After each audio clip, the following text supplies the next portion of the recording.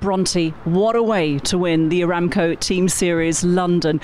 It was a fascinating final round. What were you thinking after the 13th hole? Well, it wasn't my best hole, so I had to stay mentally strong, had to set my head straight before I got on the next tee box. I did that and hit the best shot I could have hit really on that hole. But yeah, just knew I had to battle. It's never over until it's over, and I guess that kind of showed at the end there. Yeah, a tremendous shot into 14, very nearly made a birdie, but it was aggressive play and those crucial birdies that you made at 15 and 16 to get you right into contention. But then when you came to the 18th, did you know what you had to do staring at a 50-foot putt on the 18th green? Well, yeah, I kind of did. Had a good look at that leaderboard, was waiting for it to, scroll back up to the top so I could see what happened with Georgia.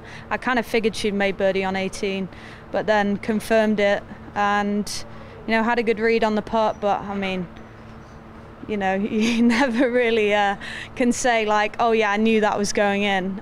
But yeah, hit it and then saw it tracking towards the end and it went in. So yeah, sigh of relief at that point.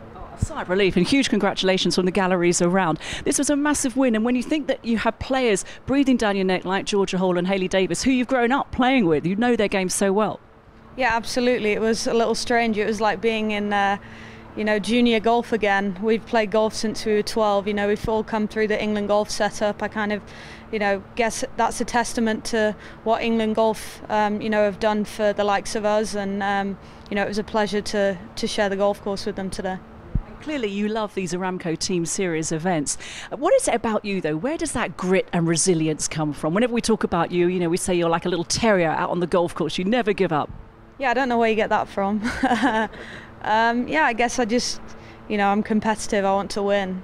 So I won't go down without a fight. And, I think that that's a testament really to today. That's kind of just what I hope for. I never know that I'm going to, end up with a win, but I will make sure that I give it my all in order to give myself a chance. And to have a putt like that on the final hole is what golfing dreams are made of, hey? Absolutely, yeah. I mean, yeah, that's why we play this game. For moments like that and in front of a home crowd, it doesn't really get any better. Your family were here, everybody was cheering from you. It was a very stylish way to win. So many congratulations. And I would like to present the Aramco presentation party. What a pleasure it is to have Miss Shahad Al-Ataibi from Gulf Saudi. We're also very pleased to have Miss Khalid Al-Zamil, the Manager of Corporate Communications for Aramco, and to present the trophy. Can I please ask Mr. Ibrahim Al-Buwainian, Vice President of Sales, Trading and Supply Planning from Aramco. Please, sir, present the trophy to our winner, the Aramco Team Series London champion. It's Bronte Law.